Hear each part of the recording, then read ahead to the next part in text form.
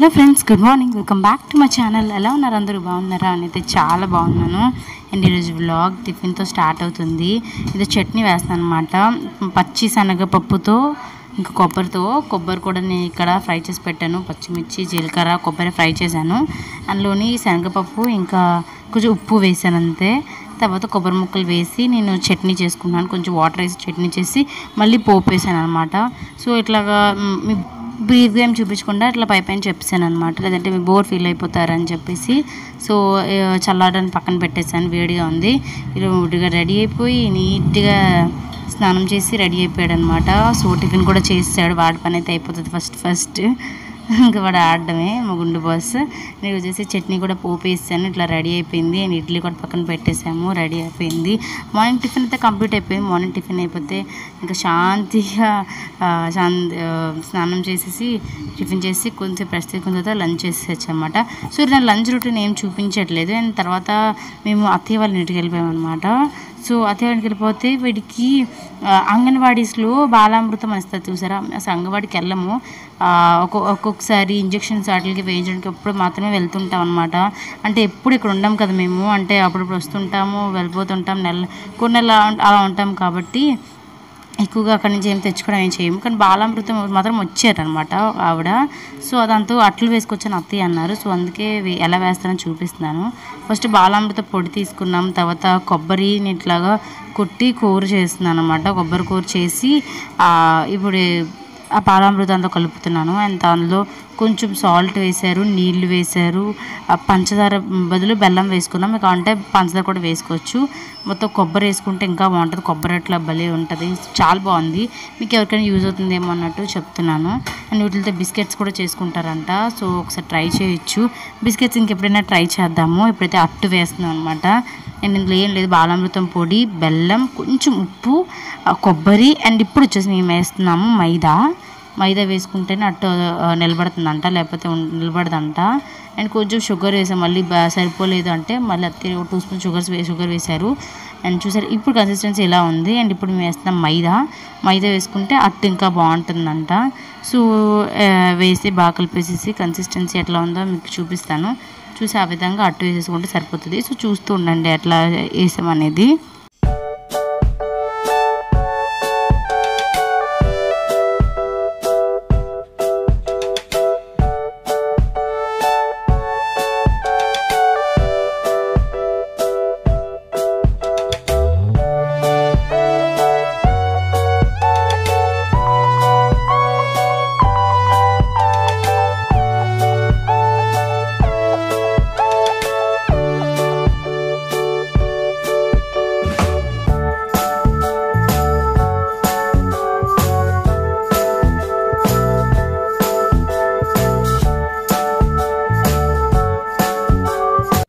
ఇక్కడ అయితే కళాయి పెట్టుకున్నారు. కళాయి పెట్టుకుని అందులో గీ వేస్తున్నారు. మీరు గీ కాకపోయినా ఆయిల్లోనే వేసుకోవచ్చు, బాగానే ఉంటుంది. గీ అయితే కొంచెం మా ఇంట్లో గీ ఇష్టపడే వాళ్ళు ఎక్కువ అనమాట. సో అందుకే అందులోని ఇట్లా నెమ్మదిగా అది పోయేసుకొని అట్టుగా చేసుకోవాలన్నమాట.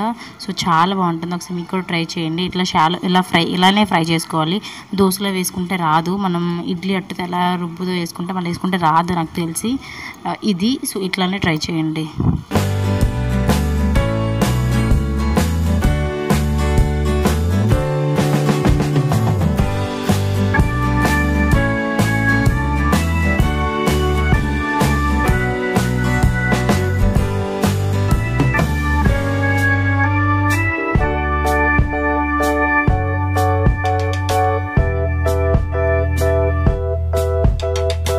చూసారు కదా, ఈ విధంగా అట్టు వేసుకొని సగం కట్ చేసుకొని ఇట్లా తింటున్నాం అనమాట. చాలా బాగా వచ్చింది, టేస్టీగా ఉంది. ఈవినింగ్ టైంలో ఏమైనా తినాలనిపించినప్పుడు ఇలాంటి కేక్ కూడా చేసుకోవచ్చేమో. కొంచెం కేక్ టేస్ట్ లాగా, స్పంజ్ కేక్ టేస్ట్ లాగా అనిపించింది. సో వీళ్ళిద్దరూ ఎంజాయ్ చేస్తున్నారు అనమాట దాంతో, అట్టుతో. అండ్ ఇక్కడ వచ్చేసి మా బుడ్డి కూడా ఈ మధ్య కొత్తగా నీళ్ళతో ఆడడం నేర్చుకున్నాడు అనమాట. నీళ్ళతో తెగ ఆడుతున్నాడు. అండ్ బాబు రోజుకి 4-5 జతలు బట్టలు చేస్తున్నాడు అనమాట వాడి మాత్రమే. అండ్ అట్లా ఆడుతున్నాడు, నీళ్ళతో ఆడుతున్నాడు. ఎంత ఫీవర్ వచ్చేస్తాను, ఎంత లాగినా సరే వెళ్ళిపోతున్నాడు. చూడండి ఎట్లా స్నానం చేస్తున్నాడు. అంత నాటీ అయిపోయాడు కదా, తప్పని పడ్డాడు. అండ్ ఇది మా డిన్నర్ అనమాట. Dinner roti and chicken curry.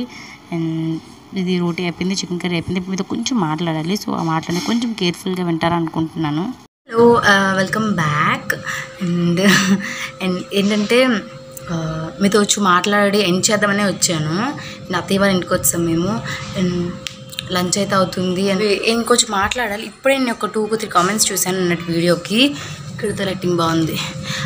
ఏంటంటే నిన్న పెట్టినది అమ్మ వాళ్ళ ఇంట్లో విజయ్ వచ్చారని రెసిపీస్ చేశారు. అండ్ ముందుకు రోజు మా పిన్ని చేశారు. అండ్ ఇంట్లో మేము చేసుకుంటున్నాం. ఏంటంటే రెసిపీ చూసి మీకు ఎప్పుడు తిండిగోలేనా అన్నట్టు అన్నారనమాట. సో నాకు కొంచెం అంటే ఫీలింగ్ కాలేదు, అది అలా అనిపించింది.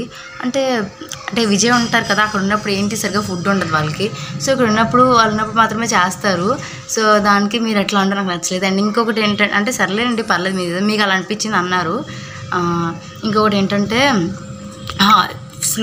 స్లోగా మాట్లాడండి, మీరేమంత పెద్ద యూట్యూబర్ ఏం కాదా? వాట్? పెద్ద యూట్యూబర్స్ ఫాస్ట్గా మాట్లాడాలి, చిన్న యూట్యూబర్స్ స్లోగా మాట్లాడాలా? అర్థం కాలేదు. సో అట్లా నచ్చలేదండి. అంటే చిన్న యూట్యూబర్స్ని చులకనగా చూడకండి ప్లీజ్. అండ్ అంటే చిన్న యూట్యూబర్స్ అంటే అందులో ఎలా చూస్తారంటే చులకనగా చూడకండి. అంటే మీరు చిన్న యూట్యూబర్స్ అంటే వ్యూస్ ద్వారా చూస్తారా, సబ్స్క్రైబర్స్ ద్వారా చూస్తారా, మరి ఎలా చూస్తారో నాకైతే తెలీదు. మీకు ఏ విషయంలో అట్లా చిన్న యూట్యూబర్ పెద్ద యూట్యూబర్ అని అంచనా వేసుకుంటారనే విషయం నాకు తెలియదు. నాకు తెలిసి సబ్స్క్రైబర్స్ అట్లా చేసుకుంటారు అనుకుంటాను. సో అట్లా అనకండి. ఎవరైనా మనుషులే, ఎవరైనా యూట్యూబర్సే. మాలోనే అట్లాంటివి ఉండవు. అండ్ మీరు అట్లాంటివి చేయకండి. అండ్ ఇంకొకటి ఏంటంటే, నేను స్టిచ్చింగ్కి వీడియోకి 400 తీసుకున్నారు, ఇంకొకరు 1000 అడిగారని చెప్తే మీరు అంత పెడతారేమో. అండ్ నేనైతే అంతే పెడతాను. అండ్ ఎవరైనా హ్యూమన్ సైకాలజీ అది తక్కువకి వస్తే మరి హ్యాపీగానే ఫీల్ అవుతారు కదా ఎవరైనా. సో నేను అట్లనే చెప్పాను, ఎందుకు అలాగా చీప్గా ఆలోచిస్తారని అన్నారు. సో నాకు అందులో ఏం చీప్గా ఆలోచన అనిపించలేదు. హౌస్ వైఫ్స్ అందరూ అలాగే ఉంటారు, నాకు తెలిసి లేడీస్ అందరూ అట్లానే ఉంటారు. మీరు ఇప్పుడు ఏదైనా ఒక వస్తువుకి మీరు దానికి డబల్ ఇచ్చుకుంటారా? లేదా వాళ్ళు మీకు 100 రూపాయలే వస్తువు అంటే మీరు 200 ఇచ్చుకుంటారా?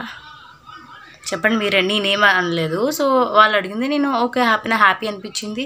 సో ఇంత అడిగారు, వీళ్ళు ఇంత ఇచ్చారు అని చెప్పేసి అన్నాను. అందులో తప్పే ఉంది. మీరు అంత 100 రూపాయలు వస్తే మీరు 200 ఇచ్చుకుంటారేమో, నేనైతే అట్లా పెద్ద యూట్యూబర్స్ ఏంటో నాకు తెలియలేదు. సో మీకు కానీ తెలిస్తే కమెంట్ సెక్షన్లో చెప్పండి.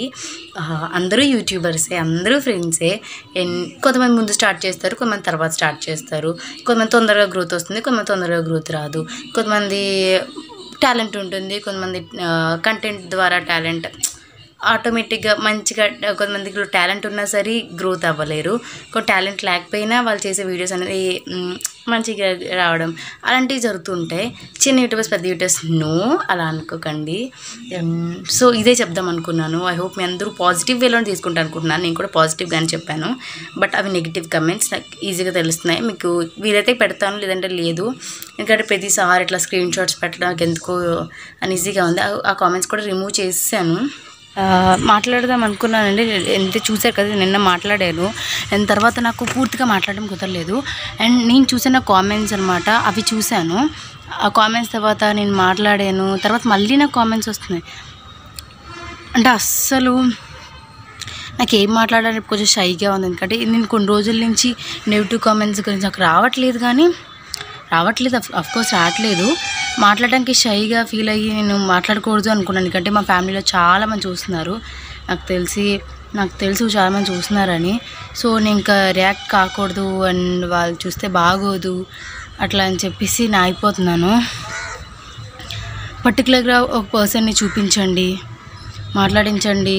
మీకు యూట్యూబర్ అనే పొగరుందా, అట్లాంటి మాటలు వస్తుంటే చాలా కోపం వస్తుంది. అసలు ఎంత పర్సనల్ నాకు తెలిసి 100% నేను చెప్తున్నా కదా, తెలిసి 100లో 60-70 నాకు తెలిసి ఫ్యామిలీ మెంబర్స్ ఏమో, ఎవరైనా చుట్టుపక్కల ఎవరైనా చూసే వాళ్ళేమో అలా అనిపిస్తుంది అనమాట. కొంచెం నా మీద గర్జున్నట్టు, జెలస్ ఉన్నట్టు అట్లాంటి మాటలే వస్తున్నాయి. అలాంటి మాటలే మాట్లాడారు అనమాట. So I don't want to tell అనమాట. నాకు చెప్పడం ఇష్టం లేదు. బికాజ్ చెప్తున్నాను కదా, మీలో మా ఫ్యామిలీ మెంబర్స్ కూడా ఉన్నారు చూసేవాళ్ళు. సో అందుకే నేను చెప్పట్లేదు ఏంటి మ్యాటర్ అనేది అంత క్లియర్గా నేను చెప్పను. అలా ఏం లేదు. ఇదే పర్టికులర్గా మీ అత్తగారిని చూపించండి, మీ ఆడపడుచుని చూపించండి, మాట్లాడించండి. ఎందుకు మాట్లాడించరు? ఏంటంటే అందరు యూట్యూబర్స్ చూపిస్తున్నారండి వాళ్ళ అత్తగారిని, వాళ్ళ హస్బెండ్ని చూపించట్లేదు కొంతమంది.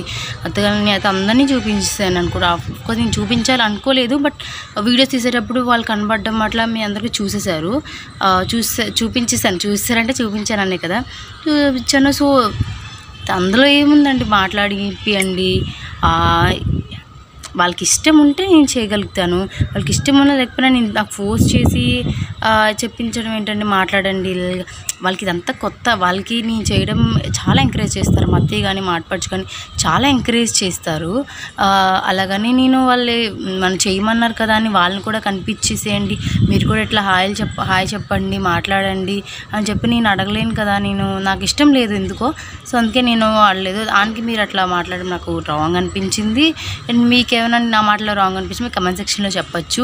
నా ఒపీనియన్ నేను చెప్పాను. సో యూట్యూబర్స్ని ఎప్పుడు అట్లా మాట్లాడకండి.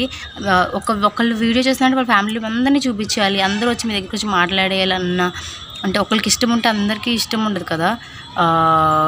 విజయ్ సపోర్ట్ చేస్తున్నారు, నాకు నేను చేస్తున్నాను. అలానే అందరికీ ఇష్టం ఉండొచ్చు, ఉండకపోవచ్చు. అదని నేను ఫోర్స్ చేసి మాట్లాడించలేను.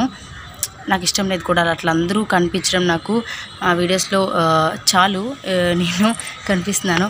ఒకవేళ నేను మీకు నా వీడియోస్ మీరు నచ్చకపోయినా బోర్ కొట్టేసినా మీరు స్కిప్ చేసేయచ్చు, కానీ వాళ్ళు ఇంకొకరిని నా వీడియోస్ని ఇంకొకరు ఎందుకు చూపిస్తాను? అంతే కదా ప్రతిరోజు. సో అదే మాట్లాడతాం అనుకున్నాను. ఇంకా కొంచెం ఏదైనా కమెంట్ చేసే ముందు మీ కింద నాకు రాసి ఉంటుంది రెస్పెక్ట్ఫుల్ కమెంట్స్, కమ్యూనిటీ గైడ్లైన్స్ పాటించి మీరు కమెంట్ చేయాలి అని కింద మీకు నోట్ కనిపిస్తూ ఉంటుంది. కామెంట్ చేసే ముందు మీకు అది కనిపిస్తే ఖచ్చితంగా అలాంటి వర్డ్స్ అనేది మీరు రాయరు. మీకు అంతగా ఇష్టం ఉంటే మీరు ఛానల్ పెట్టుకోండి, మా అత్తయ్య తిను, మా ఆడపడుచు తిను, మా ఇంటి పక్కన వాళ్ళు తిను అని మీరు చూపించుకోండి. అంతేగాని తప్ప ఇంకొకరు ఇష్టం లేని వాళ్ళని